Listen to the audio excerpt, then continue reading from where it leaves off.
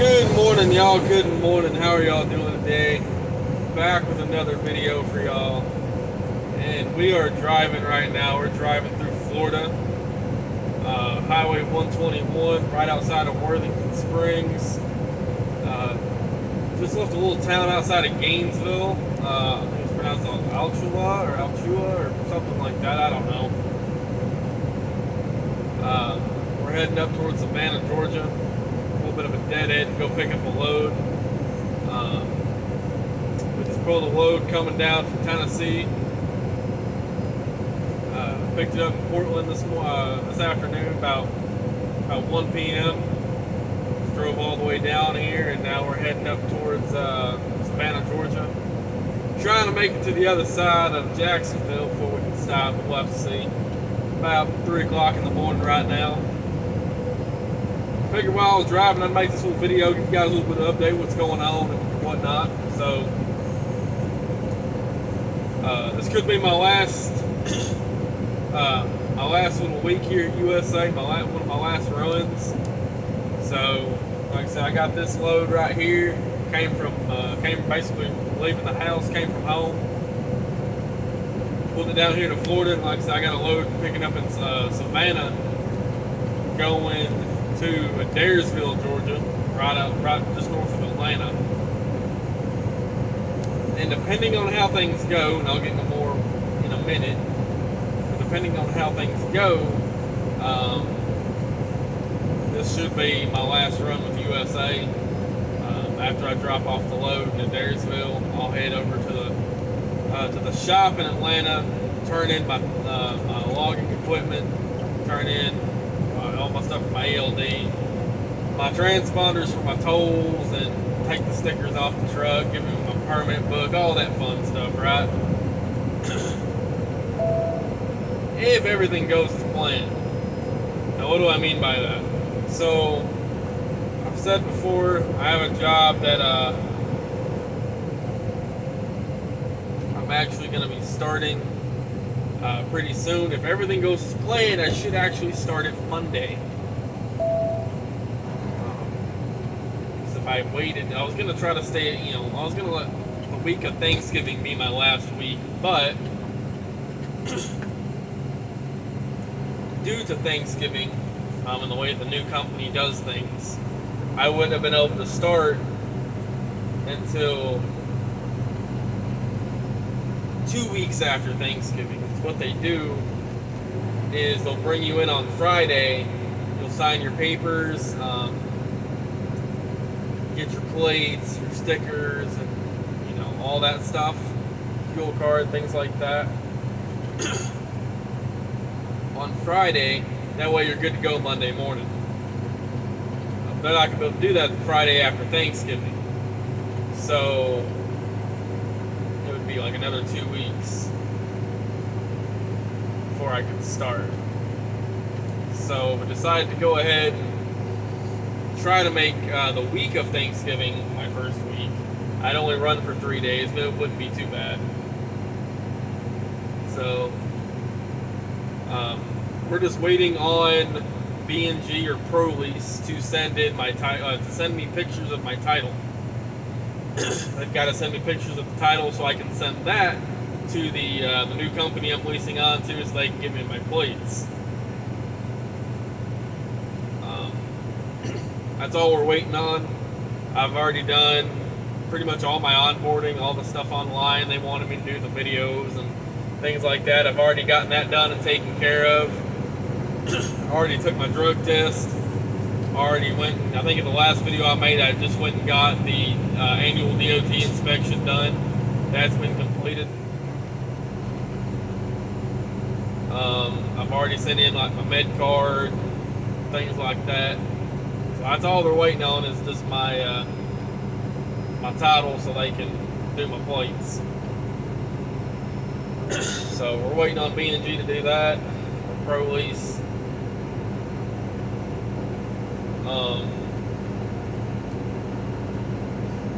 So to kind of go over what you got to do to transfer your truck if you have a B&G, or like I said, now it's ProLease. If you have a truck through them, kind of what you got to do is transfer your truck. It's pretty simple. It's actually very simple. Not a lot to it.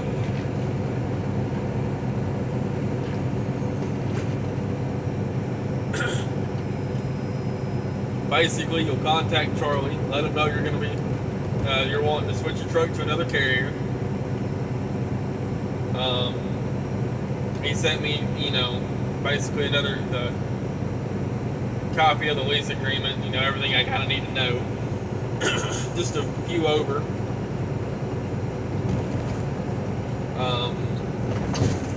From there, he'll let you know that it's $5,000. It's a straight $5,000. That's it.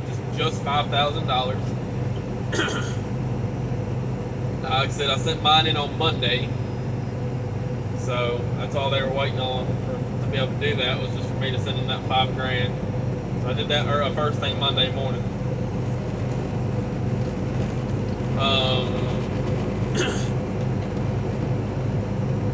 Send them, like I said, send them the $5,000. You got a couple different options. You can do that. You can either do a money order, or you can do a bank wire transfer. Whichever's easier.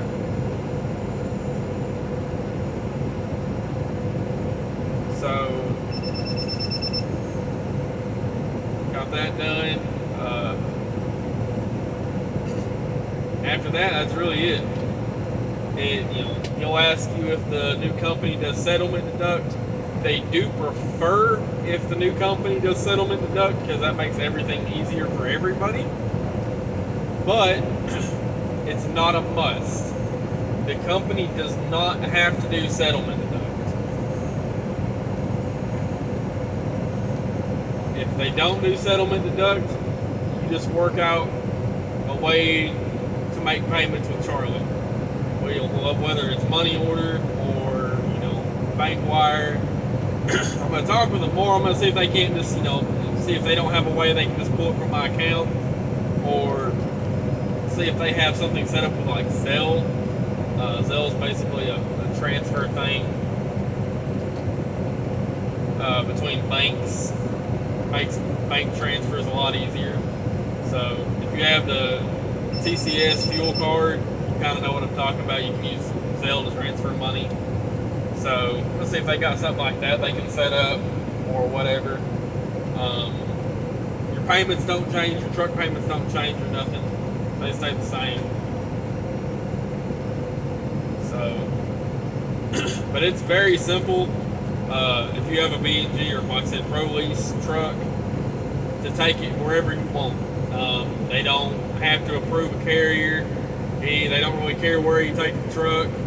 A lot of places like SFI or TEL, they have to approve where you take the truck to. If they don't approve it, like those companies have to do, I'm pretty sure have to do settlement deduct. And hold on, I don't think they have to do settlement deduct with SFI. I might be wrong on that though. If you know, let me know. But they do have to approve of the carrier. So if they say no, it's a no. Pro Lease ain't like that.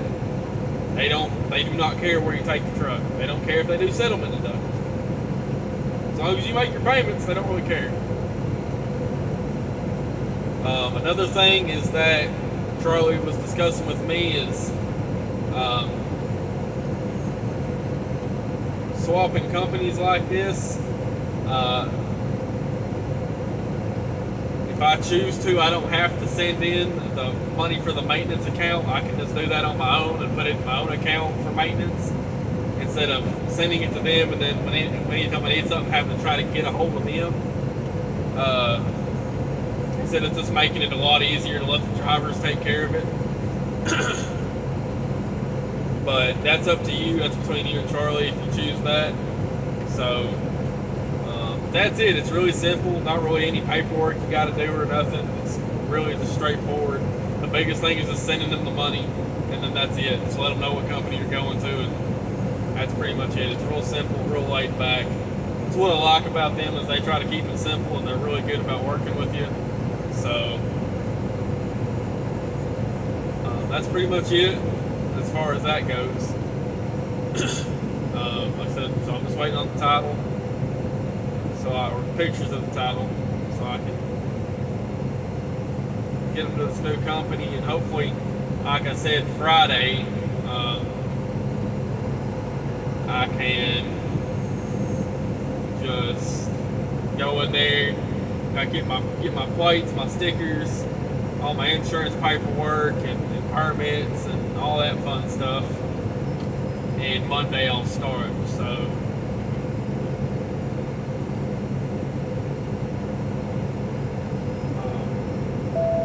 yeah, I'm pretty excited about starting this new company. I'm nervous, but I'm excited. Seem to be I've heard good things about them. So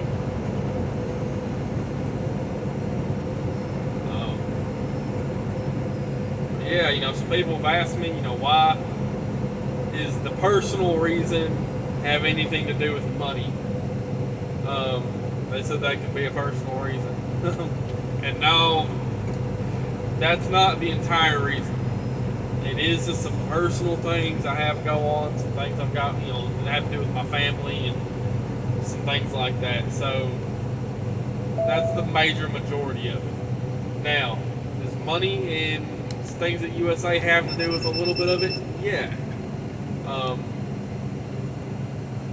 Because if I was making money like I was when I first started at USA, I could afford to still stay at USA and take more time off.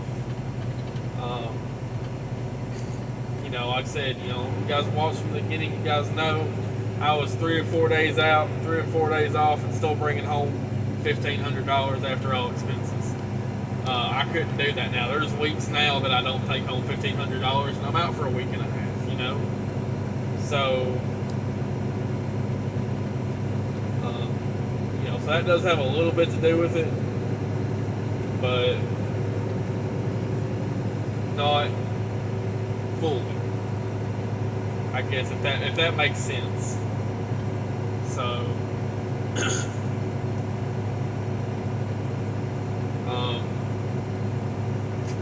I know a lot of people that are leaving USA for different reasons.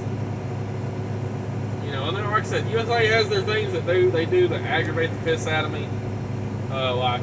Sometimes having to drive a long distance to look for a trailer. I was 7 months in, or really almost 8 months in, before I found out, oh, you're supposed to get paid if they send you to go look for a trailer. I didn't know that.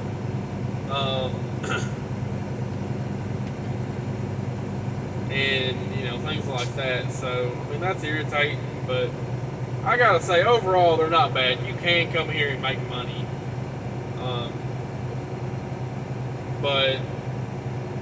And they've saved me a lot of money too, so I can't really say too much bad about USA.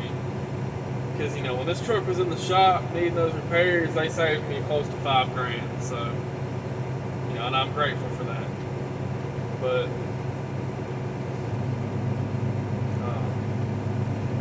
overall, in some parts, I hate that I'm leaving. Like I've said before, I've got an awesome dispatch manager, and there's a lot of cool people I've met here at USA, so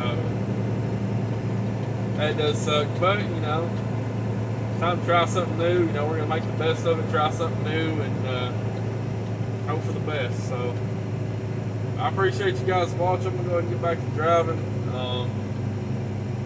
Got about 45 minutes left on my clock. We're working on finding somewhere to park. Trying to make it to the other side of Jacksonville. I just don't know if I will or not. So, but we'll see. I appreciate you guys watching. If you would, like, share, subscribe. Let me know if you got any questions, and y'all be safe out there. Peace out.